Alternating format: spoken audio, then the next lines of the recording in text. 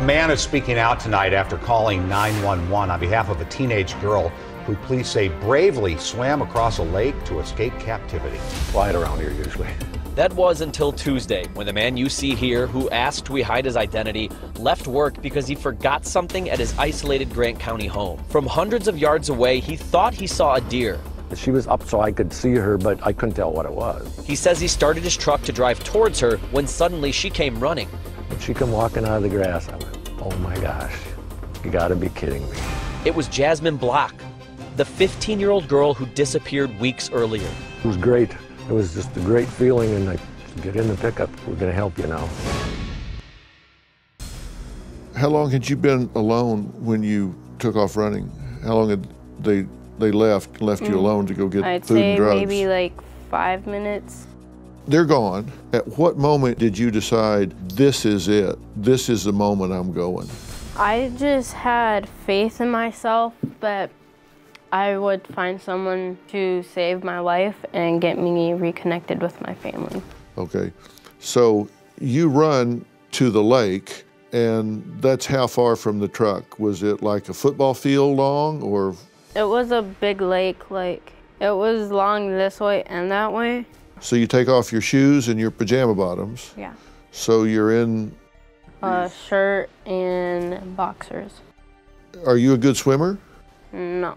You became a good swimmer Yeah. that day. Yeah, at that time I had the fear of drowning because a little bit before that my friend drowned. And they tried to drown you several times, so, but you just take off swimming. Yeah, I had the courage because before all this happened, my best friend died, and the day after that, my dad died. A couple weeks after that, my sister's friend died. So I had the faith that they all would help me, and I was praying to God. How far did you swim?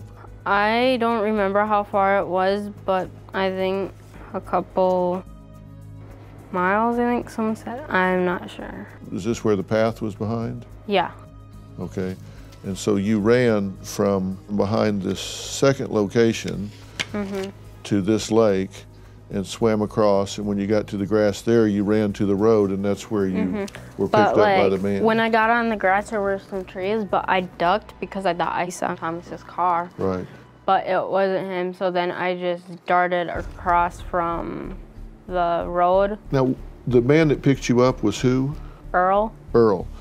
Okay, and when you were in his car, did you see them go by? Yeah. At the time, all the police were there and the ambulance and stuff.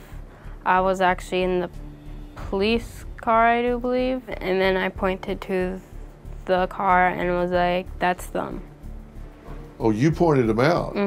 Did they go chase them down? Yeah. So tell me what it was like after 29 days. They've tried to drown you, they've tried to suffocate you, they've tried to hang you, they've sexually assaulted you, you've fought for your life, swam for your freedom. When you finally see your mother again, when you finally see your sisters again, what was that like?